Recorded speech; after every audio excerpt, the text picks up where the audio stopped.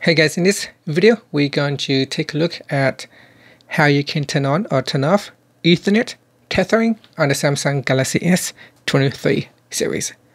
First, tap on the home button to go back to the home screen.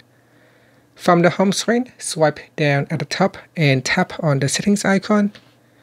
Next, in settings, scroll down and tap on connections. Then we go down and tap on mobile hotspot and tethering.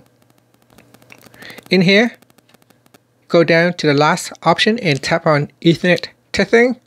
Now, in order for you to use Ethernet tethering, you need to have the adapter. So you need to plug the adapter into the USB port down here. Once it is connected, this option will become active and you can switch it on or off. And that's it. Finally, you can tap on the home button to go back to the home screen. Thank you for watching this video. Please subscribe to my channel for more videos.